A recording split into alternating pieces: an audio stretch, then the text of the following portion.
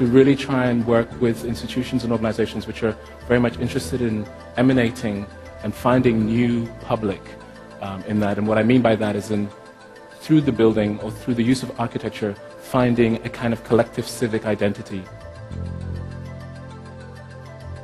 The simple act of building always does something. It's a psychological construction which forces engagement. We can't ignore it. So things always happen from that, and the question is how we celebrate or deny that.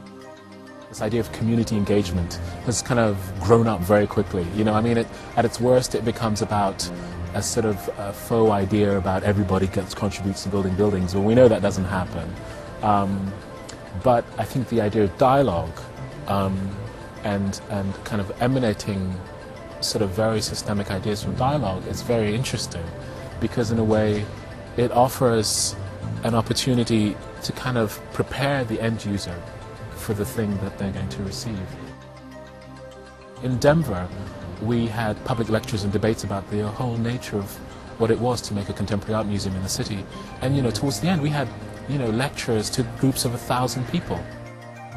What was fascinating was it became a debate about what does architecture do within our community? How does architecture work?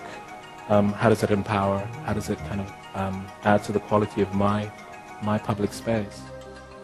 The building is essentially a grey tinted glass, which is really a cladding. It's not glass used as a transparent material. It's glass used very much as a tiling. So for me, it's a tiled building with windows.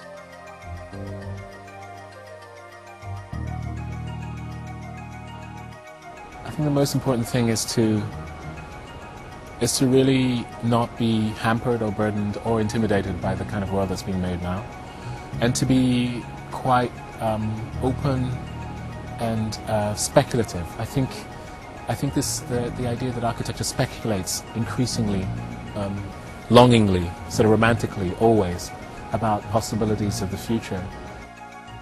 I'm just sort of slightly, you know, bright-eyed in the kind of time where I think lots of things are changing, and with that change comes a lot of excitement about what could possibly kind of emanate from it in terms of the built environment.